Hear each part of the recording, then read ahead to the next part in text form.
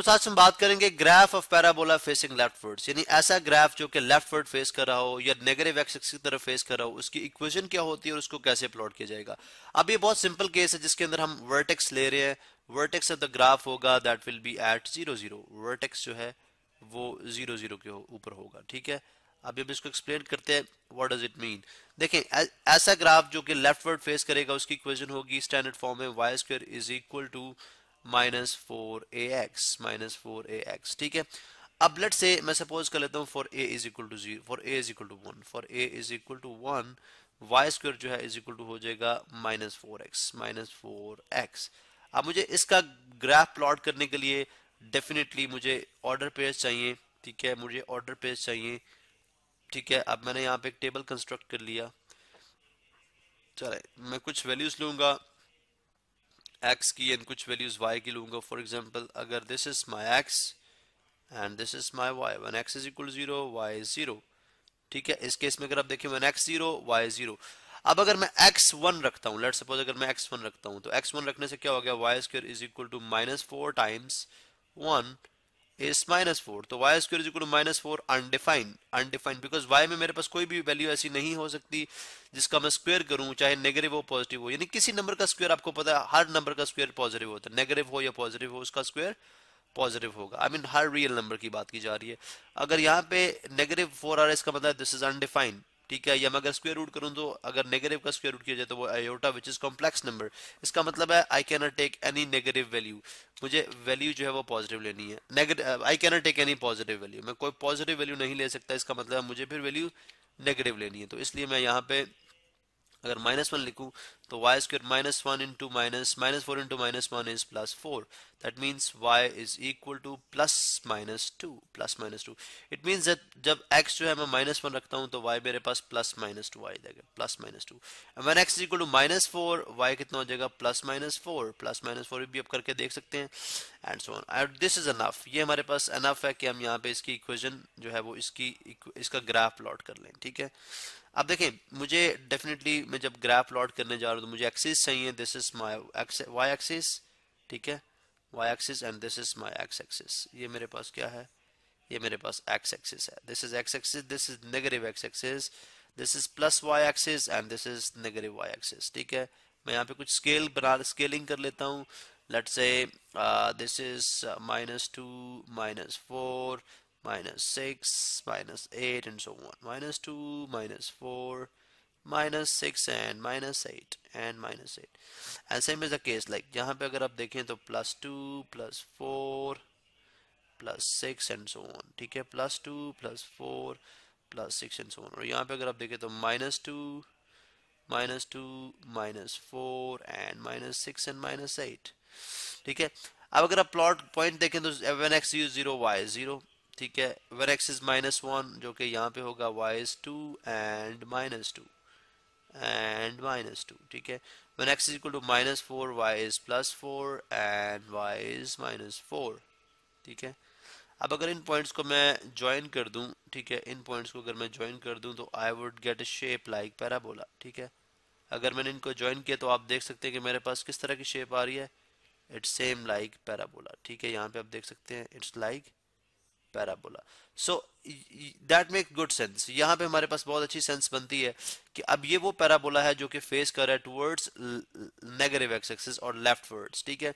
अब डेफिनेटली इसका फोकस कहाँ पे है, जैसे हमने बात की कि मैंने ए इज इक्वल टू हमने बात की कि अब चूंकि फोकस इसका ये पॉइंट होगा, ठीक है।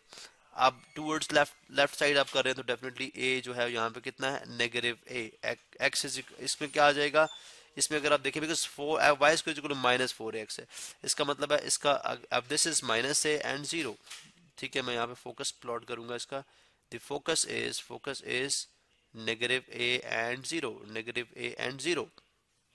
इसी तरह से जितना डिस्टेंस यहाँ से लेके यहाँ तक, अब this is negative a then of course this is plus a, ठीक है।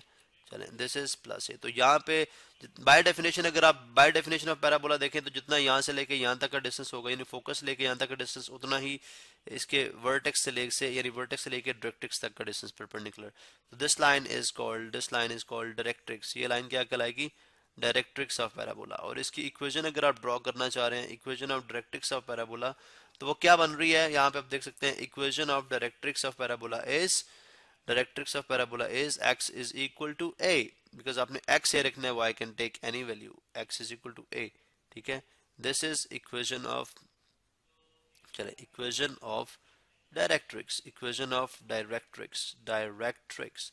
इसी तरह से इस केस में अगर आप फोकस मैंने बता दिया -a0 के ऊपर है। इसी तरह से अगर आप इसकी एक्सिस ड्रॉ करना चाह रहे हैं तो एक्सिस इज द लाइन जो कि इस पैराबोला को इस तरह से सिमेट्रिकली डिवाइड करती है, सिमेट्रिकली हाफ में डिवाइड करेगी। यानी अगर ये पार्ट आप तो देखें पैराबोला का एग्जैक्टली सिमिलर होगा दिस पार्ट ऑफ पैराबोला, इसका मतलब सिमेट्रिकली जो लाइन डिवाइड करती है this is called axis of parabola. तो वो एक्स एक्सिस है, तो एक्स एक्सिस के ऊपर y क्या है 0, इसका मतलब है equation of axis of parabola with facing लेफ्टवर्ड्स, ये क्या हो जाएगी, ये क्या हो जाएगी, ये इस इक्वेशन की बात कर, इस लाइन की बात करूं जो अभी एक्स एक्सिस है, this is axis of parabola and इसकी इक्वेशन एक्सिस में y क्या है 0, तो y इज इक्वल टू 0। और वो पॉइंट जहां पे एक्सिस पैराबोला को कट करता है that point is called vertex. तो मैंने स्टार्ट में कहा था कि ऐसा पैराबोला है जिसमें वर्टेक्स 0 0 के ऊपर है, जिसमें वर्टेक्स क्या है 0 0 के ऊपर है, तो vertex is eight 0 0, vertex is eight 0 0, so this point is vertex, so this is at 0 0। इसी तरह से फिर डायरेक्ट्रिक्स की बात आती है, व्हाट इज सॉरी फिर आपके लेटेस्ट रेक्टम की बात आएगी। तो लेटेस्ट रेक्टम बेसिकली वो लेटेस्ट रेक्टम ऐसा फोकल कॉर्ड, यानी तमाम कॉर्ड जो फोकस से पास करते हैं वो फोकल कॉर्ड है। तो लेटेस्ट रेक्टम ऐसा कॉर्ड है जो कि पैरेलल टू डायरेक्ट्रिक्स हो जाए या परपेंडिकुलर टू एक्सिस हो जाए, परपेंडिकुलर टू एक्सिस हो जाए और फोकस में से पास करता है। ऑफ कोर्स वो फोकल कॉर्ड ही होगा, तो फोकस में से पास करे लेकिन परपेंडिकुलर टू एक्सिस हो, तो that is called latus rectum. तो latus rectum, this is called latus rectum, इसको हम बोल रहे हैं this is called latus rectum, ठीक है, लेटेस्ट रेक्टम। एंड सिमिलरली इसकी अगर आप इसके एंड पॉइंट्स देख लें, इसके एंड पॉइंट्स देख लें, ठीक है, तो आप अगर x में a इंसर्ट करेंगे, x में अगर हम a इंसर्ट करें -4